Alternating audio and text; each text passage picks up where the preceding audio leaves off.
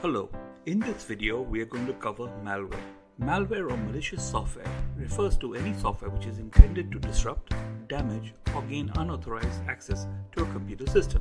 Different types of malwares are viruses, worms, Trojans, spyware, adware, sweepers, phishing, spam or denial of service, etc. So let us start with viruses. Computer viruses are characterized by the ability to self-replicate, and they typically are activated via external action. They need a host program as a carrier. They typically hog CPU time, corrupt data, and make computers totally useless. There are basically three types of viruses. File sector virus. They reside in the binary executable files such as .exe files. Boot sector virus. They install themselves in the boot sector or the master boot record. Macro or email virus. They install themselves in documents or emails. The damages they cause include: they destroy the file allocation table, leading to the corruption of an entire file system.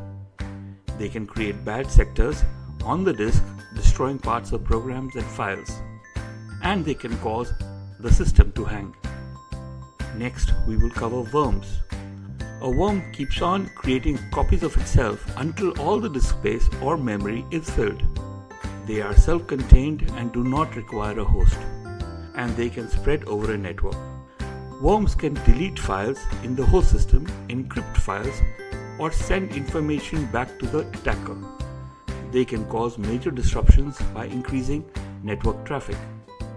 Next, we're going to cover Trojan horses. A Trojan horse is a malicious program which misleads users of its true intent. It seems to function as a user expects, but in the background it actually destroys, damages or alters information. They do not self-replicate, and so they are typically spread along with worms. Trojans are spread through the user's interactions, such as opening email attachment or downloading and running a file from the internet. Damages they cause varies from irritating the user to deleting files or creating backdoors to give malicious users access to the system.